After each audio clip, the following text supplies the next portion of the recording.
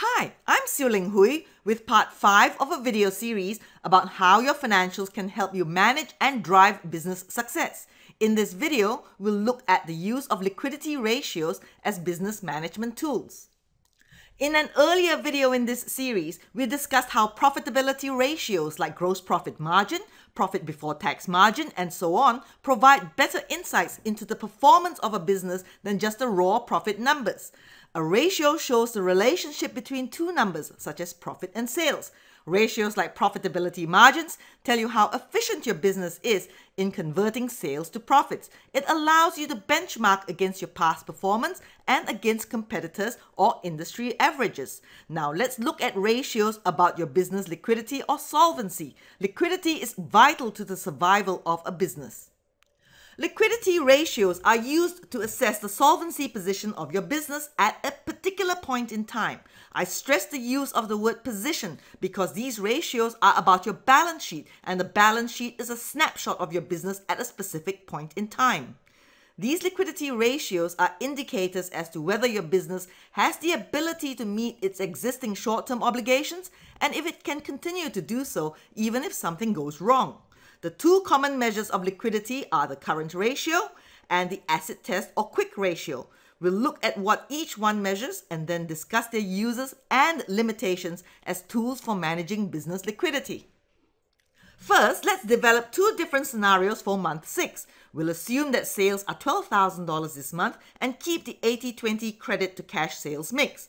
The difference between the two scenarios will be in debtor collections. For scenario A, debtor collections will be $5,830. For scenario B, we'll have some slow-paying debtors and reduce collections down to $3,410. These debtor balances include goods and services tax, the equivalent of value-added tax.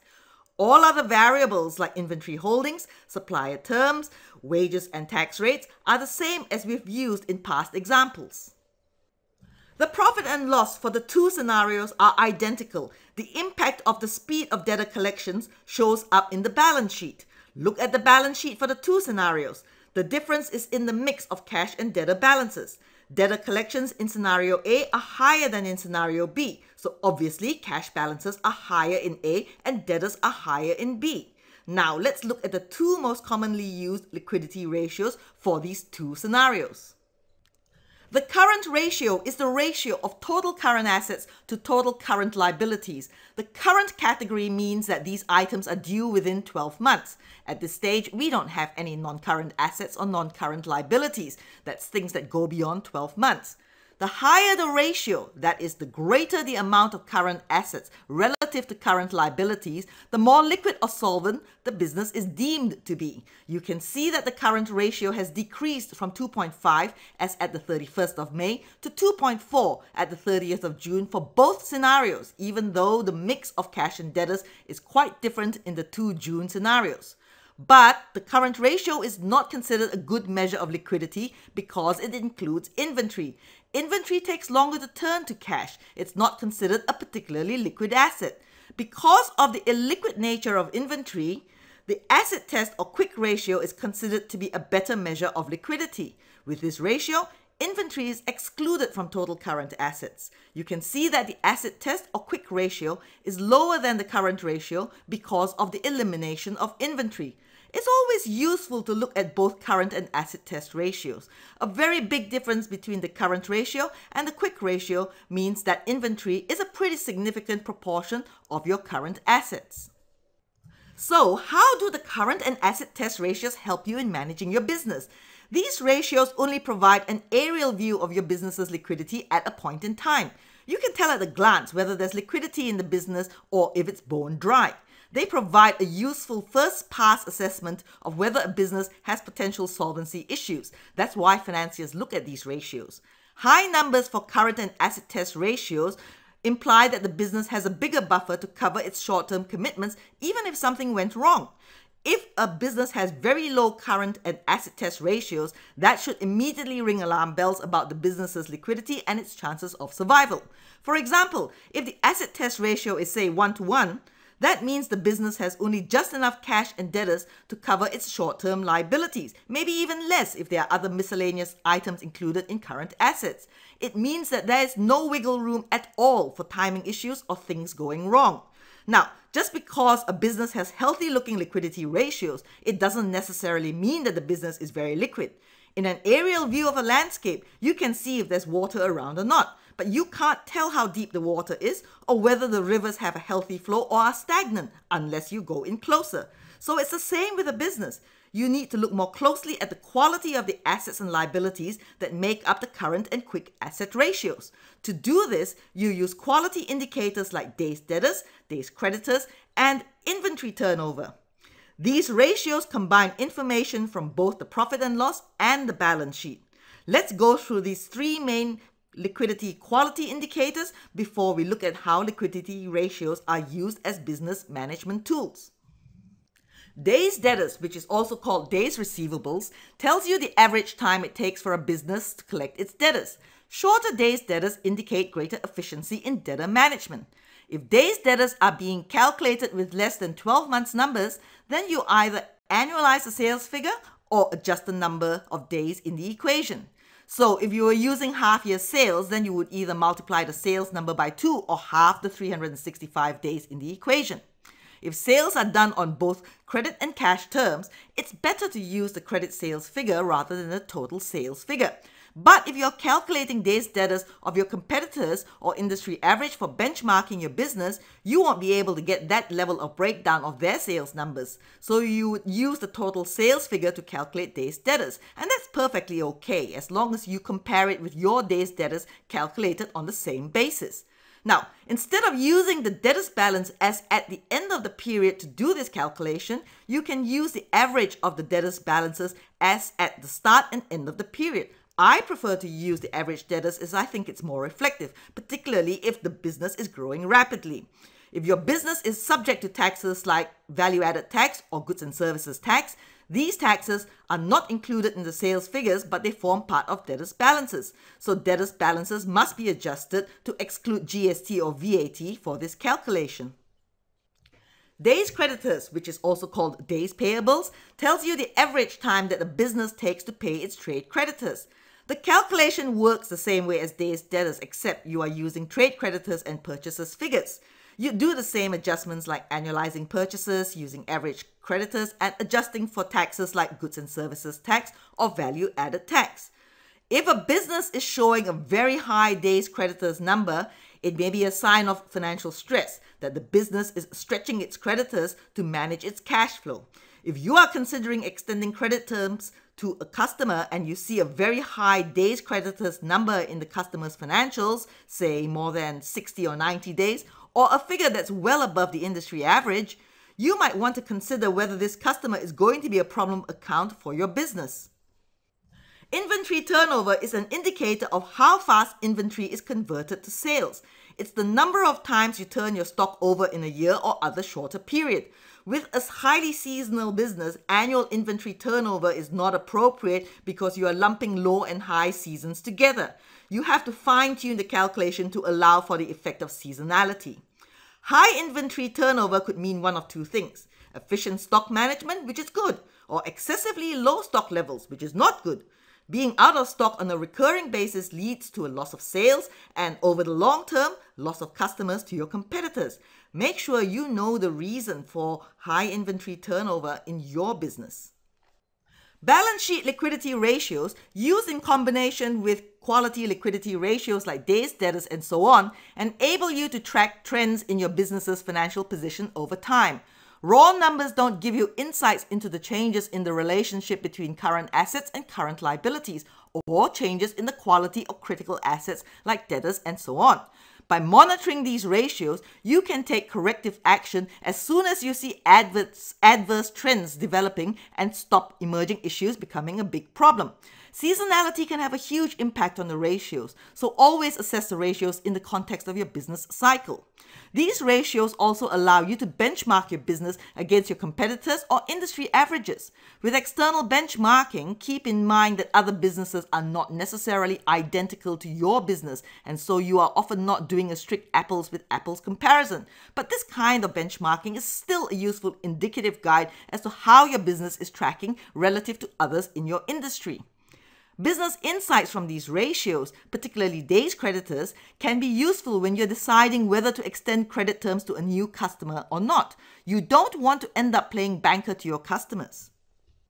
The key shortcoming of liquidity ratios, and even the ratios like days debtors, is that they lack the time dimension. Cash flow, the lifeblood of all businesses, is all about timing. The current and asset test ratios don't tell you anything about the maturity profile of the current assets and the current liabilities, apart from the fact that they all fall due within 12 months. Now, 12 months is a long time in business. To use an extreme example, what if all the liabilities were due to be paid tomorrow, but none of the debtors are due to pay you for another 2 weeks? Regardless of how healthy these ratios are, if a business doesn't have sufficient cash flow to meet its obligations as and when they fall due, that business is insolvent. Even the quality liquidity ratios like days debtors and days creditors are still relatively big picture indicators. These ratios are useful as the basis for rational forecasting of cash flows. I mean, you wouldn't build forecasts based on 30 days debtors collections if your business reality is that your historical days debtors is 45 or 60 days. Effective cash flow management and asset quality management requires that you have a really good handle on your debtors and the state of your creditor payments. You get this through your aged debtors and aged creditors reports. Let's look at the balance sheet and aged debtors for the two scenarios in month 6. Earlier in this video, we made some assumptions about two different scenarios for month 6. In scenario A, debtor collections in month 6 was $5,830, and in scenario B, it was $3,410. In this extract of the balance sheet for the two scenarios, you can see that the current ratio and the asset test ratio in both scenarios are identical, but there's a lot more cash in scenario A. So even though these ratios are identical for both scenarios, the scenario A balance sheet really has much higher liquidity than B because there's more cash. If we calculate days debtors based on average debtors and credit sales figures, you get a little more insight into the quality of the liquidity positions of the two balance sheets. Debtors are slower, that's a lower quality in scenario B than in scenario A. Now, let's look at what the aged debtors listings show. Here's a summary of the aged debtors listing for scenarios A and B. In scenario B, you have debtors that are now past 60 days. But days debtors for scenario B is 54 days. So the days debtors ratio doesn't fully reflect the issue of problematic debtors that are now pushing out past 60 days. Let's look at the detailed aged debtors for scenario A. There are 4 big customers that are stretching their payments out past 30 days, but they are still less than 60 days. That's probably not much of an issue. So far, they are paying somewhere between 30 and 60 days. That's kind of consistent with the days debtors of 47 days. Here's the aged debtors for scenario B. In this scenario, the same big 4 customers are pushing their payments out past 60 days, even though days debtors shows as 54 days. They might be strong businesses, but it's your cash flow they are tying up. Also, one or all of them might be financially stretched and could potentially keep going out to 90 days or more, or worse still, turn into bad debts. This is why you cannot rely just on the asset test ratio or even ratios like days debtors to manage cash flow.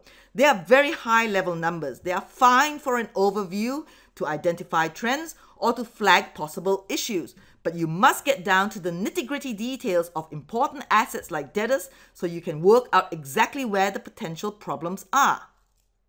Let's see what the all-important cash flow statement shows you about scenarios A and B.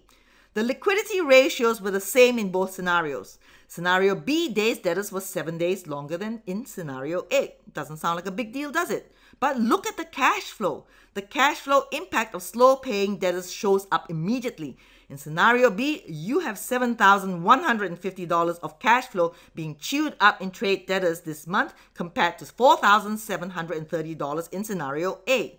Everything else is the same between scenario A and B. You still have the benefit of trade creditors and all those payments, Payable to the tax office, that's the provisions line funding your working capital. But the net cash flow from operations is only $162 in scenario B versus $2,582 in scenario A. If your cash flow statement shows big changes in trade debtors, inventory, and any other working capital items, and you see adverse trends in your liquidity ratios, start digging deeper to find out what's going on. Here's a recap of what we've covered in this training video. Liquidity ratios are useful for identifying trends and benchmarking your business's liquidity position. And I again stress the word position because we're talking about comparing snapshots in time. And that's the key limitation in their usefulness. You need to dig deeper into the quality of the numbers that lie behind the balance sheet ratios. Ratios like Days Debtors, Days Creditors, and inventory turnover provide more insight about the quality of the numbers. But the real test of solvency is cash flow. Do you have enough cash coming in time to cover your payment obligations? None of these ratios provide you with this vital information about timing. Do not rely on ratios for cash flow management. Look at your cash flow statement to see what's happening with your working capital. Use age debtors and age creditors reports to get a good handle on these key balance sheet items. Use systems that allow you to get good insights into what's happening with your inventory. Inventory ties up cash. If you want more information about business financial reviews, business planning, or about financing in general, please put your questions below in the comments or contact me directly through my contact page at incontextfinance.com. Master your cash flow, know your finances so that you can drive strong, sustainable business growth and thrive. Thank you for watching. If this has been useful, please like and subscribe to my channel.